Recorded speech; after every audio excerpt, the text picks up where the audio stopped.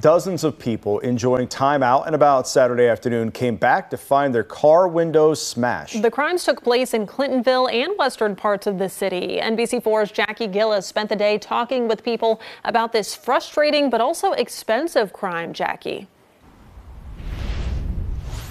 Jennifer and Jared, I'm here at the Rusty Bucket on North High Street, where on Saturday afternoon people were here just enjoying lunch with their family and friends. And that's when Columbus police said nearly 20 cars had their windows smashed out. Be safe, beware, and keep your eyes open. That's the message one Columbus resident is spreading after a smash and grab incident happened not too far from where she lives. Over the weekend, dozens of cars had their windows smashed out. Cars were targeted at the Rusty Bucket, Hayden Falls, and Tuttle Crossing Mall. I always thought Clintonville was more of a safer area. It's not too close to the city, so I don't really expect like a lot of break-ins or anything like that. But I was definitely surprised hearing about the Rusty Bucket.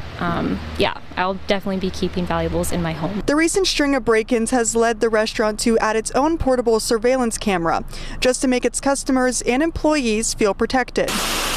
At Hayden Falls, you can still see large amounts of glass in a couple parking spots. People I spoke to told me they can't believe it happened in the middle of the day. They say it makes them more concerned, but they try not to leave anything valuable in their cars. The people that we live with advise us not to leave anything, so other than a few blankets, nothing is left in the car. Eric Delbert, owner of LEPD Firearms, says one thing these vandals could be looking for is firearms. They're looking for that firearm that is stored in the center console, in the glove box, under the seat, those obvious places. When they don't find it, they're off to the next one. According to Columbus Police, in 2023, 770 guns were stolen out of vehicles. In January of this year, 69 guns were stolen. And if you have to leave your firearms in your car, Delbert recommends a lockbox. There's always an occasion to maybe need to secure your firearm when you're out. It doesn't take much just to have one of these safes sitting in the car, sitting in the trunk, and be prepared for those days when you're going to have to lock it up and make sure it's secured.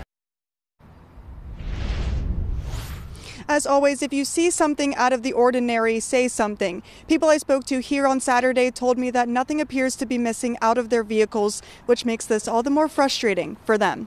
Local for you in Clintonville, I'm Jackie Gillis, NBC4.